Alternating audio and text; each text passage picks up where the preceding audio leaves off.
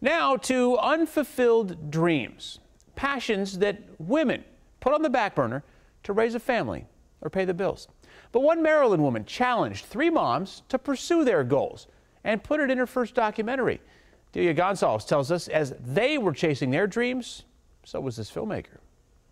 You should be gone, be. The stories of 3 mothers discovering their dreams is the focus of Brenda Hayes' first documentary.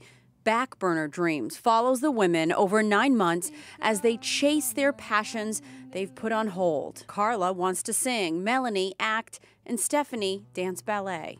But at times I feel a little guilty because I have kids and this is pretty much their time and their dreams, not mine. I'm sorry. To me, that says that's always there in people's hearts, you know, this hidden passion that is painful that you can't fulfill it. It is an emotional and difficult journey. After all, these women are still working full-time jobs and still raising families. But it's a road the filmmaker herself has traveled. After auditing a film class at Howard University, Hayes cashed in her retirement to fund the documentary. Is it ever too late?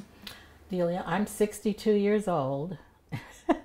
I feel renewed. My life has been resurrected. Imagine if we lived in a society where we could be our whole selves. That's powerful to me. Delia Gonsalves, WUSA 9. Hayes will be screening her film before several women's organizations. She's looking for more venues. If you'd like to check out the trailer, head to WUSA9.com.